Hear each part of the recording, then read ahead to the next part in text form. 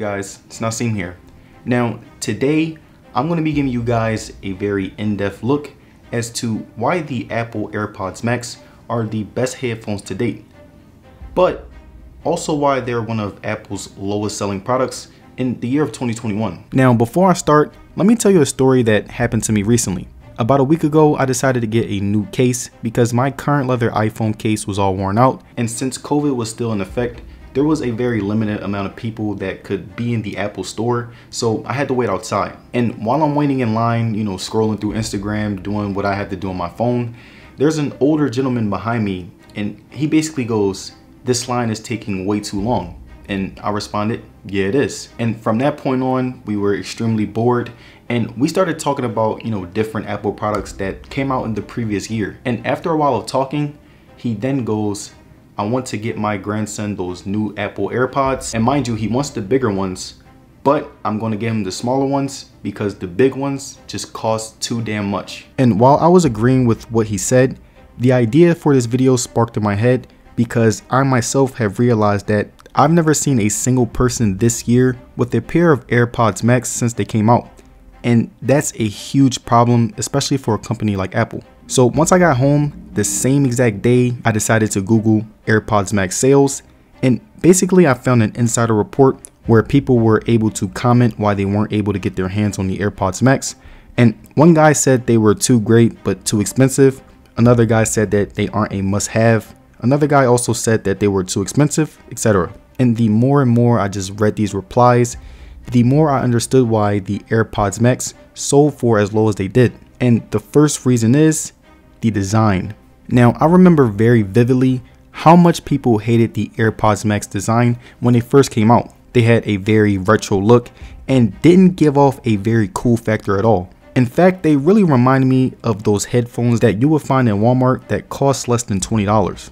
The material wasn't anything special and were known to be on the heavier side thanks to the premium materials used in these headphones. And also, they didn't have any of the Apple branding, so it made them look even more off-brand, which is a huge turnoff because see, when people buy Apple products, most want to show off that they can afford the latest Apple product, and the thing about it is you can't show off your Apple device if no one knows that they're Apple in the first place. Also, the final thing that people hated about the look was the ridiculous bra case that didn't protect the headphones at all, resulting in a very unsafe, ugly looking case, which is a formula to make people hate it.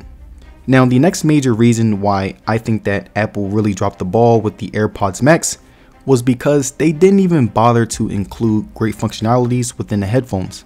A perfect example of this is how they didn't even bother to include an aux in the box, so if you want any sort of wire connection, you would have to go to the store and pay $35 for a 3.5mm lightning cable. Oh wait, you don't even have an aux jack, so if you are a DJ or anyone who uses your computer with very high quality headphones, then you're really out of luck with this one. And even though it is lightning cable, it is also bad considering the fact that every other company includes an aux with their headphones, so it makes Apple look even more ridiculous because this price is insanely high, and most people who will buy high quality headphones use the aux cord with whatever they're doing, so it's just not a good combination.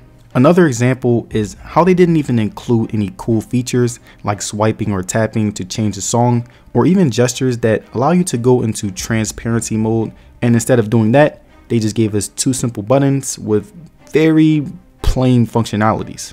And because these functionalities were very plain, it also resulted in a very underwhelming product. And now the last example that I have when it comes to the functionality is the most criticized decision that Apple has ever made in their lineup of headphones, and that's not having a power button. Now, most people complained about this because this meant that you could not put your Airpods Max in sleep mode at all, and instead you had to put them in the case, which was a huge letdown if you didn't have one.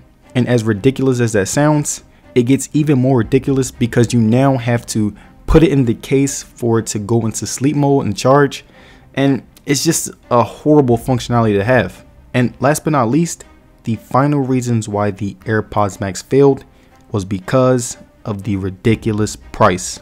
Now, the Airpods Max started with a whopping $550 price tag, So this basically meant that wherever you lived in the US, you were basically spending $600 on a pair of headphones that were lacking in features. And to give you guys an idea of how ridiculous this price is, I decided to show you a few products that I believe are better and more useful than the Airpods Max at a cheaper or matching price. Number 1, the Sony WH-1000XM4s, way better functionality and sound for $350.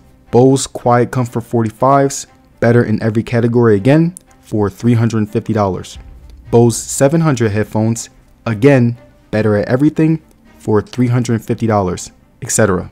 And I can even go as far and compare these to the iPad Air 4, which has much more functionality, yet they cost exactly the same. And don't be offended, that's a joke, but it just goes to show you how ridiculous the pricing was for these headphones. Every other product that I named in comparison are way better than the Airpods Max and are much cheaper, which means a lot to the average consumer.